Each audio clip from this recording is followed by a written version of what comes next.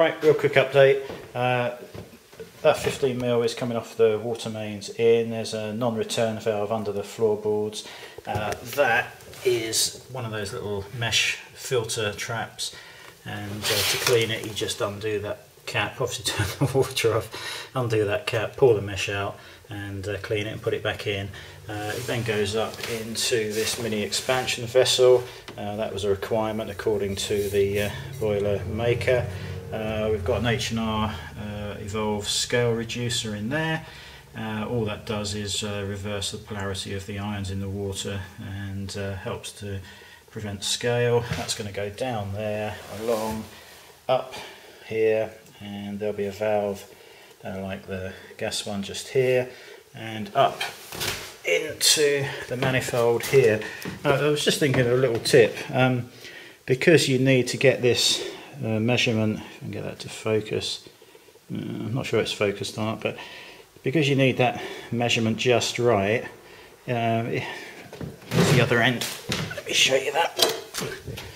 Obviously you've got to allow for the pipe clip, so to get that just right you can kind of measure and guesstimate the length of copper.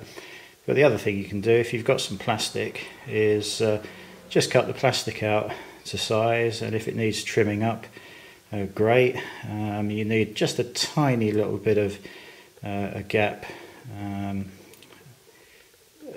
you know, so it can expand very slightly with the heat, but it's a lot easier just to trim the plastic pipe down, and then once that's the right size you can take it out and cut a piece of copper exactly the right size without faffing around too much. So yeah, that's where we are today. Obviously that's silicone, it's not silicone, it's frame sealant. That's just going to be painted the same colour as the walls, and that was all inside the cupboard, which will be just finished off in that plasterboard and skimmed over probably, and just painted. So yeah, just a quick update. I thought that was a handy tip. Much easier to cut the plastic down. If you get that wrong, it doesn't matter, there's plenty more of it, and once you've got the right length, just pull it off, cut the copper to the same size. Catch you later.